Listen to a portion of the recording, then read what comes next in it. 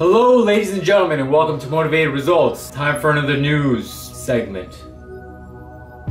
I still don't know what I'm doing with these as far as intros and stuff, so bear with me. But I ran across this really cool article about a gentleman who saw a very popular viral video of a guy trying to bench and just epically failing. I think at this point, if you've been into fitness and if you Googled anything in the last year, you probably came across this video. It's freaking hilarious. In fact, here it is.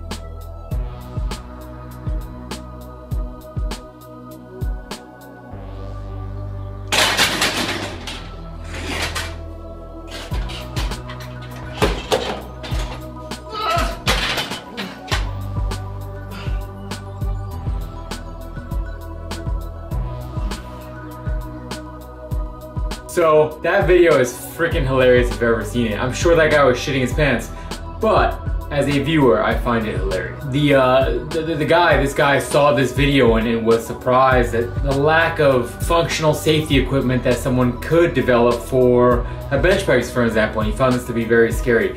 His name is actually Dave. I don't have his, I have his last name, I just can't pronounce it. And he made this hydraulic powered bench press that essentially has a safety rack built into it, non-adjustable, but what it does do is that once you find yourself in a position where you can't lift the weight, it has a lever you could press right by your feet, and essentially what it does is it drops down the bench, like that technical effect, it drops down the bench so that you can safely get out, and at that point it rests on the spotter arm. Really freaking cool idea. I love this shit. I love this idea of people being very, very good building things, very good with planning things. You know, in some of my projects you guys have seen me build little things or take on little things, and it's always fun to see that engineering and that outside of the box thinking that allows people to create cool shit like this. Don't get me wrong, I'm sure this is gonna be a pricey piece of equipment for any gym, let alone a home gym, but it's cool to see that the Kickstarter that he put these plans out in and made a demo for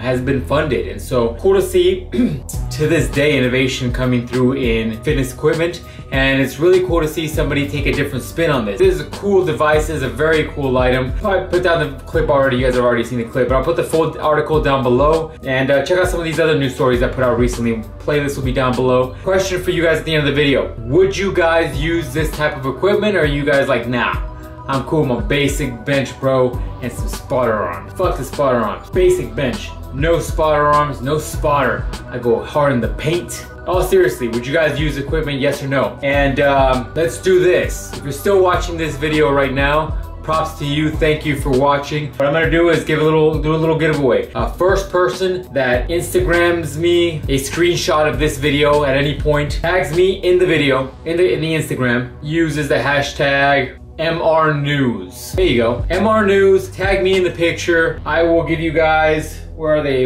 at? I will give you guys some of these MR bracelets. Let's do the first two, screw it. Hope you guys liked the video, see you guys next time. Peace.